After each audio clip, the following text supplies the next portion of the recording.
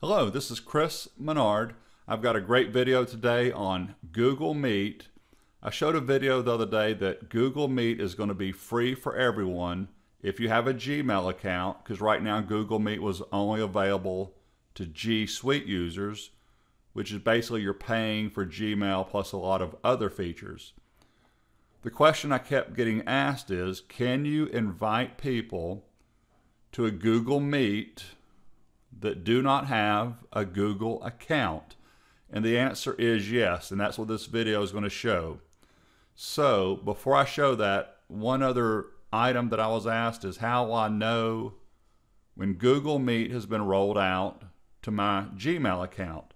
And the answer is really simple. Open up whatever browser you want to, and you're going to go to meet.google.com. Today's May 1, and look right here.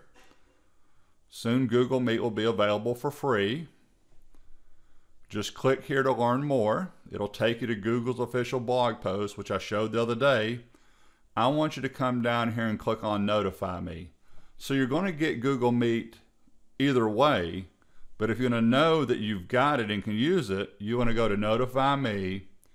Just fill in this information right here, including your Gmail account or your Google account.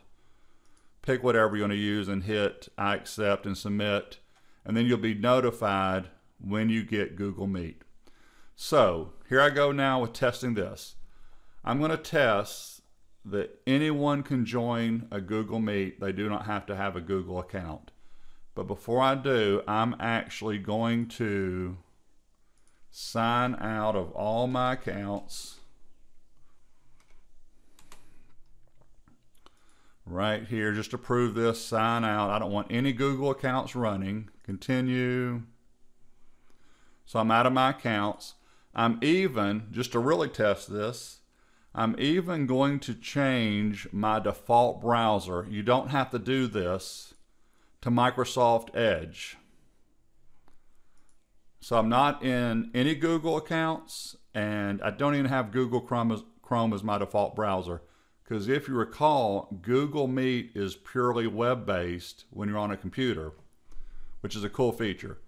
So I'm in Outlook. This is my Office 365 home account. Chris at chrismenard.net is my Office 365 business account. In fact, look, there's Microsoft billing me somewhere in here. I don't know where it's at. There you go. So this is a Microsoft account I have. So here's the invitation that I received.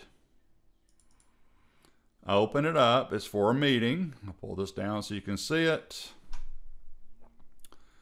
So Chris at chrismenard.net, I'm invited. I could click this link here to join. Let's do that. Microsoft Edge should open up.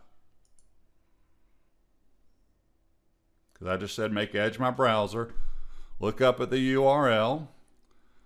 No, I don't want the camera to start. That's okay, because I'm recording, and I also don't want any audio because I'm recording. What's your name? I'm making up a name. Act like I'm Bob Smith right now. The meeting is starting. I can click on Ask to Join at any time. Someone has to allow me into the meeting. So the person that's running the meeting's over here. I know this is a little unorthodox, but it's just me making this video. Someone wants to join this meeting, Bob Smith. That's great because I invited Bob. The person that's hosting invited Bob Smith. I'm going to hit admit.